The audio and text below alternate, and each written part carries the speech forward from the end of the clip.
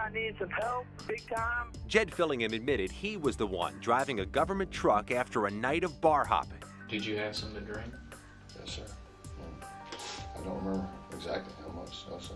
While on official business at a government conference in Dallas, June 2010, receipts show Fillingham and 2 other Department of Veterans Affairs employees went to the bars and bought a dozen drinks. Vodka, Jaeger bombs, and beer. A witness would say some of the drinks bought for other patrons. One of those 2 companions was Amy Wheat, who somehow fell out of the moving truck. I looked back there and she wasn't there. She wasn't there. And so I said, where is she? The other man in the truck called 911. We're up right now. We need big time help. Amy Wheat died from her injuries. She was the love of my life. She was my only child. 4 years after losing her daughter, her mom says the pain is still fresh. And that's one of the hardest things, is that I'll never hear, I love you, Mama. What you doing, Mom? When are we going Christmas shopping, Mom? Police did arrest Fillingham that night, but didn't give him a breathalyzer until 6 hours after the incident. By then, they say he blew a .03. Authorities did not prosecute.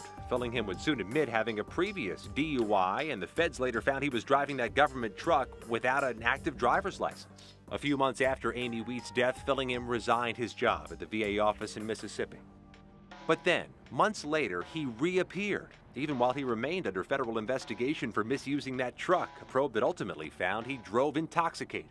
In March 2011, the VA rehired him, paying him $100,000 a year. They should have fired him. No criminal punishment, no VA punishment, and he's making the same salary in the same position.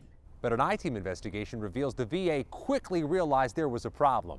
Memos we obtained show there was an emergency meeting 3 months after Fillingham was rehired. It included agency lawyers and a VA chief of staff who tried to figure out how and why he managed to get back on the payroll. We showed that draft internal memo to Darren Selnick, a former top VA administrator who was not involved in this specific case. They knew they had a big problem because these people don't get together unless there are big problems. The memo shows the agency's human resources administrator who rehired Jed Fillingham neglected to ask key questions about his past.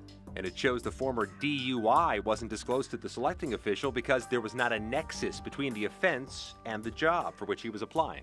And that Fillingham himself failed to answer a key question on his application, whether he'd resigned previously because of unfavorable circumstances. Part of the application that Selnick, a former hiring manager at VA, says would be very difficult to simply overlook. By VA's own standards and pride of who they hire, they should have never hired this guy back.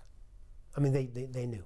They should have never done it. When we went to the VA's administrators here in D.C. with questions, they declined to answer, instead telling us that the process in which Jed Fillingham was rehired is deeply regrettable.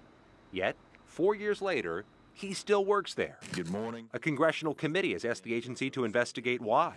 To date, no reply. So far, they've received no explanation. In their statement to the I-Team, the VA says it's working hard to hold employees accountable while providing appropriate due process and enforce better standards of acceptable performance. But Annette Berry says 4 years later, she still wants justice for the death of her daughter. I don't think he should get off scot-free, which is what he has done.